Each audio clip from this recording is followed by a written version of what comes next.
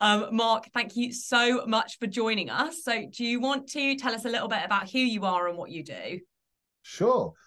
So my name is Mark, and I run the School of Communication Arts in Brixton and online.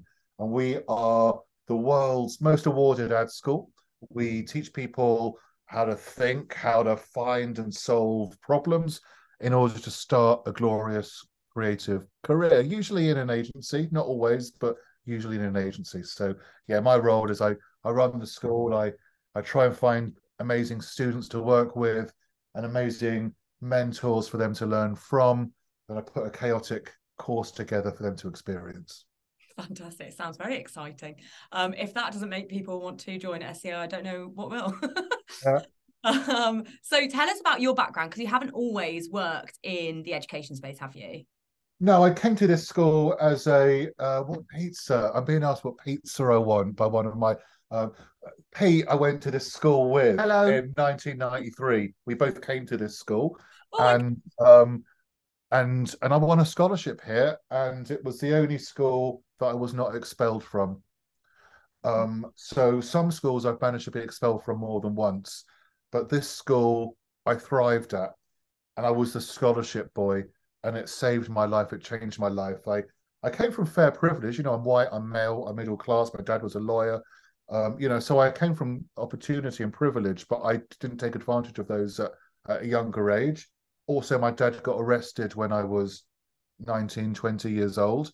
And so at 2021, which is I came to this school at 20 years old, yeah, my life wasn't really worked out, plotted out. All I knew was I like to think a little bit and have silly ideas, and I needed focus and mentoring and guidance. Anyway, I came to the school, as I say, 93, left in 94. Nelson Mandela was about to get elected in South Africa as I was leaving the school. And because I was the scholarship boy at a very famous ad school, I had job offers all around the world. So I had lots of offers in London, but I also had an offer from a great agency in Singapore, and it was a lot of money because it was tax free and I was 21 and whatever. But I had a job offer in Johannesburg in South Africa, and Mandela was about to get elected, and it was a great opportunity to watch a new country being born and the end of apartheid, and the start of we hoped fairness and everything else. Anyway, I got fired by the agency. My ads were too rude, so I got fired and hired and fired. And 21 years old, and cut a long story very quickly. I started an agency in South Africa at 21, 22 years old, and that got me into technology. So I had my first sort of entrepreneurial creative idea in South Africa for an American telecoms client. And at 21, 22, 22, I became a millionaire for the first time, using the tools that I had, that Pete and I and others have been taught at this school, how to find and solve a problem and how to sell that problem, how to sell the solution. So I did that for a few years in South Africa. I left South Africa in 97 to start my first proper .com, because the .com boom was just starting to happen. And I sold that business to Sir Martin Sorrell and Lord Tim Bell about 2.5 years later for about £20 million. So I'm now on a roll. Um, um, Rather than writing ads, which is what I was taught to do at this school, or classically taught to do at this school, I was using what I was taught at this school to have more commercial ideas rather than make commercials, if you see what I mean. Anyway, I did that for a while. I did that until 2007.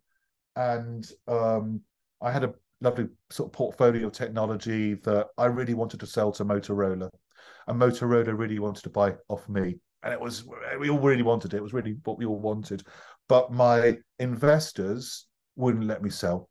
I didn't have control of my company, and they felt that I could still add a zero before I exit. They wanted more money. And so I wasn't allowed to sell. And I realized I wasn't in control of my creative destiny. And I didn't take that very well. And so I walked away from that business, and I walked away from business. The idea of making other people money no longer became attractive to me. And I didn't like what I had become either. I was no longer attractive to me either.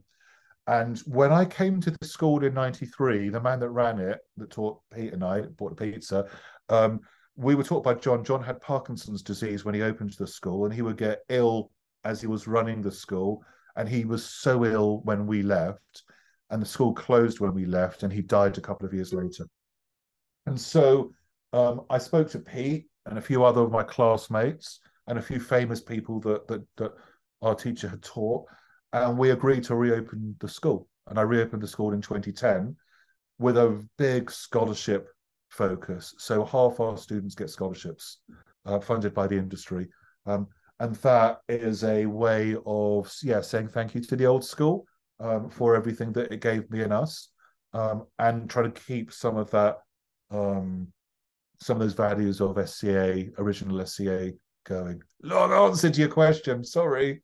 No, oh my God, there's so much there. I absolutely love that. I mean, the different stages of your career have been absolutely fascinating. There's something to learn from like every single stage. If we go back to the beginning, so obviously the young people watching, they are at school, they might resonate with your message that you were saying before about how you were expelled from multiple schools and there was only one school that took you or that worked for you.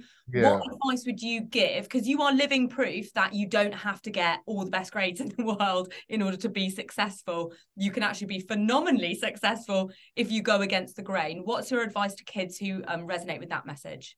I think the first thing you've got to do is find yourself. And it's really hard to lose yourself in a classic secondary education where you're expected to perform to a type that systems are asking you to perform to. And if that's not you, either you might pretend it's you, in which case you lose yourself, or you literally hide. You don't turn up, I didn't turn up, or I found trouble that would preoccupy me or whatever.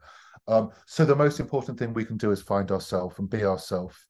And that can be hard in school. And if it's hard in school, the sooner we should try and find a way to find ourselves outside of school, and then bring that person into school. You know, bring that character and her strengths or his strengths, the things that make that person shine. Rather than thinking about the weaknesses. I wasn't particularly academic, but looking back, it's probably a bit of my ADHD and a few other spectrum-y type things that perhaps I hadn't acknowledged or weren't identified, and I wasn't perhaps properly supported, if whatever. But once you're in your element, you're in a space where, you know, having short-term attention and wanting to jump from one thing to another, and in a more nurturing environment that allows you to be yourself, well, then you want to be you more. And the more you want to be you, the better you are at being you, and the more authentic you are at being you. And then you discover, as Dr. Seuss said, that you got to be you because no one else can be you, and no one else can be you better than you. You can do you better than anybody's ever going to do you. And so if you just keep that in mind and just make sure every day you're being true to yourself, and you're being true to your promise to yourself to be a better version of you tomorrow than you were yesterday. If those, and that's an easy thing. Be yourself. You know who you are.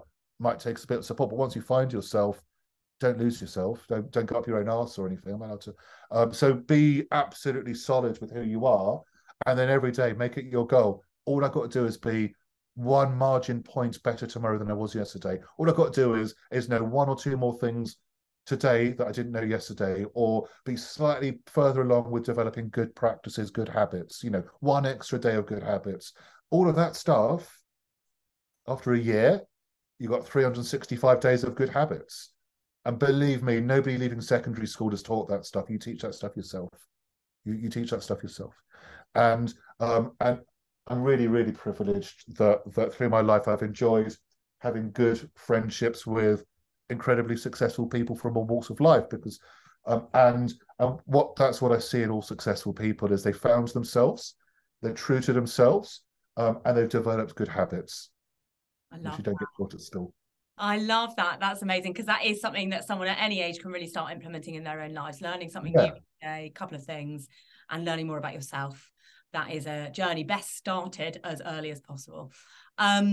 Okay, so in the last couple of minutes that we have, can you tell us a bit more about SCA?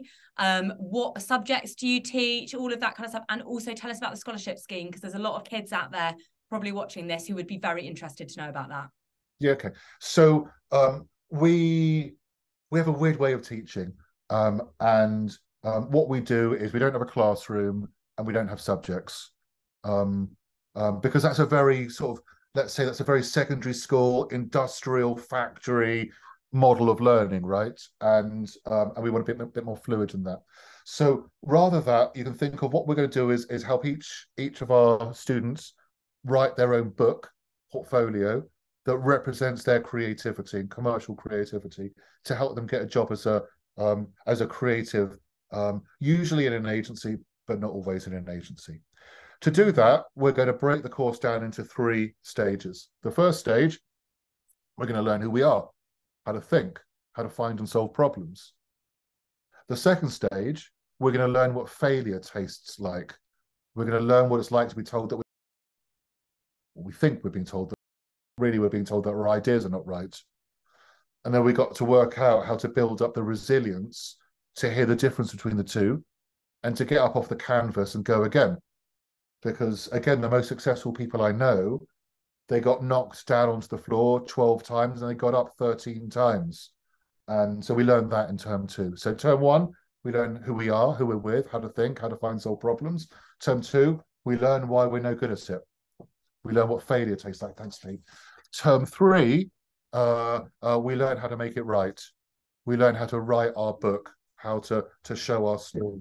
So that's what the course is. It's a 12-month course in our studio or online, but preferably in Brixton, but we've got a great online reputation too, followed by 6 months of paid placements, paid at London Living Wage.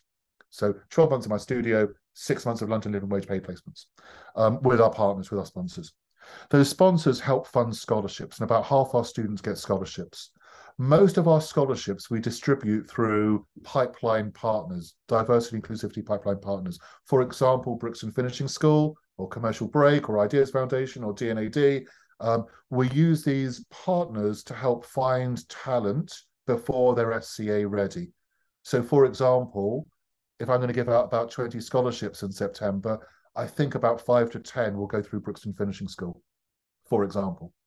Those are what we call means-based scholarships. We provide those scholarships through partners that are about promoting D&I in the industry.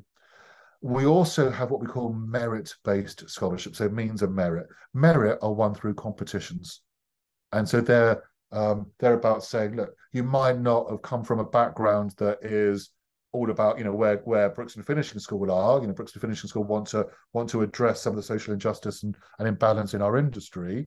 Beautiful, they're very important. But there might be somebody that's at, I don't know, Central St Martin's or Glasgow Fine Art or Bergs or somewhere like this that also needs a scholarship to come to this school. And for them, we have competitions, and we usually announce those competitions sort of just after Easter, with a deadline early July, with the announcements end of July, the winners end of July. Fantastic. Well, you heard it here first. Lots of people watching will be fascinated by your story and what you are now, your legacy, what you are offering the next generation. It is absolutely wonderful. We love working with you guys, and it's been fabulous hearing all about your story. I love the rebirth of SCA. I think that is amazing. Thank you so much, Marc, for all of your time. Thanks for speaking to me. Good to see you all. Take care.